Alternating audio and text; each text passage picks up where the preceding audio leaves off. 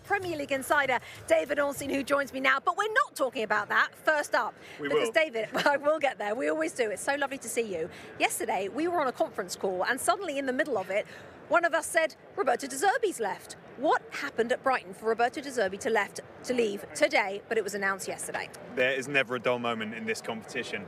This is a surprise to many on the outside world, Rebecca, but not those of us inside the industry. It had been brewing for quite some time. It actually came to a head after a dinner that Roberto De Zerbi had with the Brighton hierarchy on Tuesday evening, and then the decision was taken in the next day, so it is still very fresh.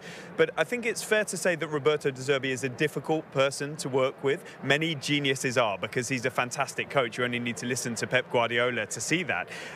But there have been tensions behind the scenes, not least over recruitment and what Roberto De Zerbi wants versus what the club wants. And Tony Bloom, as a highly successful owner, if he feels that anything is holding Brighton back, he's going to do away with it because he wants this progress to continue. What next for Roberto De Zerbi? Many people will think he's got something lined up. He hasn't. He wants to take a break. And if he was to get back into something, Tony Bloom will have a mechanism in there that would see Brighton get compensation if he was to move on.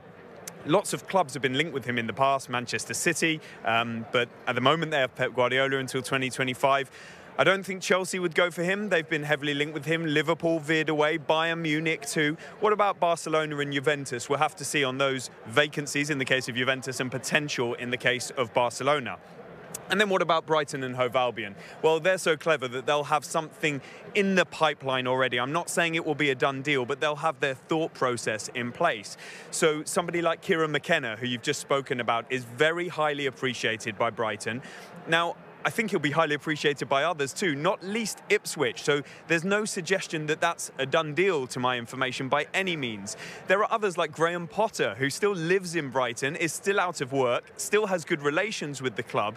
They say never go back, but you never know. It is plausible that they could explore that if they need to. And they will always have some relatively unheralded names that their data and their sort of analytics model flag up as being good candidates who we might not know about at this point. But it wouldn't surprise you, like this decision, if Brighton came up with something and continued to be successful. Hi there, I'm Rebecca Lowe, studio host for NBC's coverage of the Premier League. Don't forget to hit subscribe to watch more videos all season long. And for even more Premier League content, from original series to live matches, head over to Peacock. And be sure to tune in for Premier League mornings every weekend on USA Network and on Peacock. We will see you there.